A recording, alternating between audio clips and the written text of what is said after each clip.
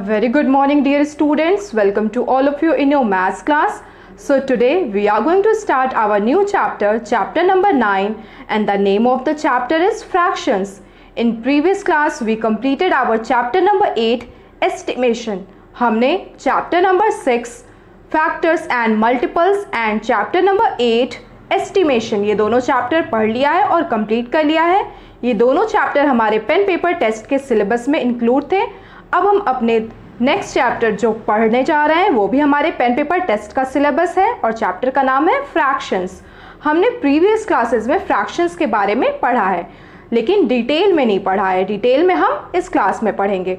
तो आज हम इंट्रोडक्शन करेंगे, जो भी हमने प्रीवियस क्लासेस में पढ़ा है उसको मैं फिर से आपको रिकैप करूंगी। सो लेट्स स्टूडेंट्स, हमने प्रीवियस क्लासेस में फ्रैक्शन की क्या डेफिनेशन पढ़ी थी? Fraction is a part of a whole. Fraction whole का एक टुकड़ा होता है, एक भाग होता है। Fraction is a part of a whole, और हम इसे क्या कह सकते हैं अदर वर्ड्स में? A fraction is a one और मोर parts of a whole. Fraction एक कंप्लीट होल का एक या एक से ज़्यादा भाग होता है। अदर वर्ड में वन और मोर parts out of many equal parts. हमें ये बात ध्यान रखनी है कि फ्रैक्शन में हम सारे पार्ट्स इक्वल होते हैं। अगर वो पार्ट इक्वल नहीं है तो वो फिगर फ्रैक्शन में हम उसे नहीं लिख सकते हैं। So look at the example. ये क्या है? ये एक रेक्टेंगल है। इसको हमने कितने पार्ट्स में बांट लिया है? 1 2 3 4 5 पार्ट्स हैं, 5 इक्वल पार्ट्स हैं। अगर मैं आपसे कहूँ कि अगर मैं इस रेक्टेंगल के वन पार्ट को शेड कर दूँ, वन पार्ट को, तब हम इसे फ्रैक्शनल के फॉर्म में कैसे लिखें? Shaded form. शेड तो सिर्फ वन पार्ट है, तो हम इसे फ्रैक्शन के फॉर्म में क्या लिखेंगे? 1 अपॉन, हमने न्यूमरेटर और डिनोमिनेटर भी पढ़ा है। स्लैश के ऊपर के नंबर को हम न्यूमरेटर कहते हैं और नीचे के नंबर को डिनोमिनेटर। नीचे हम वही नंबर लिखते हैं जो टोटल पार्ट्स होते हैं। इस फिगर में 1 2 3 4 5 इक्वल पार्ट्स हैं, तो टोटल नंबर ऑफ पार्ट्स हमारा डिनोमिनेटर होता है। और न्यूमरेटर जो हमसे पूछा जाए, या तो शेडेड पार्ट यहाँ पूछा गया है, इसीलिए हम इस फिगर में कितने पार्ट शेड हैं? 1, इसीलिए इसका फ्रैक्शन होगा 1 अपॉन 5। अगर मैं आपसे पूछूं right the fraction of unshielded part, जो पार्ट अनशेडेड हैं, कितने अनशेडेड हैं? 1 2 3 4, तब हम इसका क्या फ्रैक्शन लिखेंगे? 4 upon 5, because 4 parts are unshielded. ठीक है, तो न्यूमरेटर क्वेश्चन के अकॉर्डिंग वेरी करता है, लेकिन डिनोमिनेटर हमारा फिक्स होता है। जितने total number of equal parts होते हैं वो हमारा डिनोमिनेटर होता है। सर्कल, इस सर्कल में ये जो सेंटर से ये लाइन ड्रॉ हुई है, ये सर्कल को 2 इक्वल पार्ट्स में डिवाइड करी। देन इस लाइन के ड्रॉ होने से ये सर्कल 4 इक्वल पार्ट्स में डिवाइड हो गया। ठीक है, 4 इक्वल पार्ट्स में ये सर्कल डिवाइड है। अगर इस सर्कल के हम वन पार्ट को शेड कर दें, वन पार्ट, तो हम इसका क्या फ्रैक्शन लिखेंगे? According to shaded part.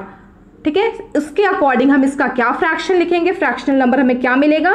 1 upon 4, because one part is shaded and total number of parts is 4। 1 2 3 4 total number of parts हमारा डिनोमिनेटर है, और जो क्वेश्चन में आपसे पूछा जाए शेडेड और अनशेडेड, वो आपका न्यूमरेटर होता है। ओके, अगर 2 पार्ट शेड हो गए तब हम इसका क्या फ्रैक्शन लिखेंगे? 2 upon 4। 2 upon 4 is fraction according to shaded part, और 2 अपॉन 4 ही फ्रैक्शन होगा according to unshielded part also, because 2 part is unshielded और होल कितने हैं? टोटल नंबर ऑफ पार्ट्स 4 हैं। तो हमें ये जो नंबर मिल रहे हैं 1 अपॉन 4, 2 अपॉन 4, 1 अपॉन 5, 4 अपॉन 5, इन नंबर्स को हम बोलते हैं फ्रैक्शनल नंबर्स। ये नंबर्स हमारे फ्रैक्शनल नंबर्स होते हैं। 1 अपॉन 5 में 1, इसे क्या पढ़ते हैं? 1 अपॉन 5, स्लैश है, लाइन एक है बीच में, इस लाइन के ऊपर का जो नंबर होता है वो होता है हमारा न्यूमरेटर, उसे हम क्या पढ़ते हैं? न्यूमरेटर। ये आपने पढ़ा है प्रीवियस क्लास में। और जो नीचे का नंबर होता है स्लैश के, उसे हम बोलते हैं डिनोमिनेटर। क्लियर? तो न्यूमरेटर अपॉन डिनोमिनेटर होता है fractional number. So students, let's take one more example. Here is rectangle. कितने इक्वल पार्ट्स में ये रेक्टेंगल डिवाइड है? Counted 1 2 3 4 5 6 equal parts.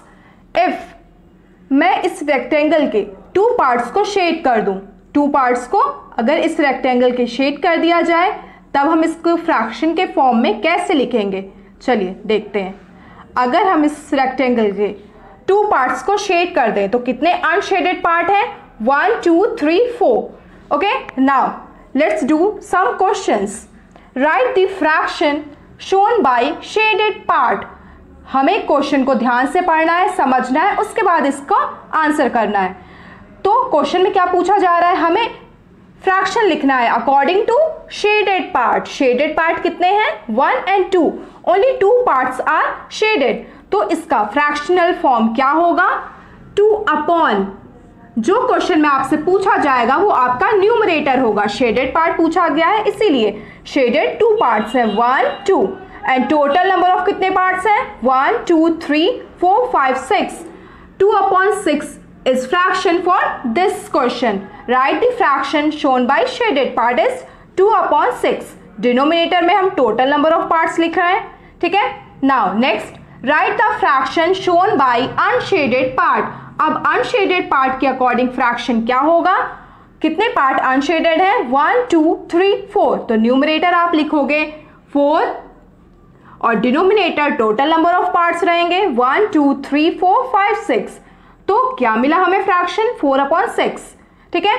Now next question, right in form of fractional number. Fractional number का form means अगर shaded part के according fractional number का form लिखना हो, 2 upon 6 को फ्रैक्शनल नंबर में हम कैसे लिखेंगे?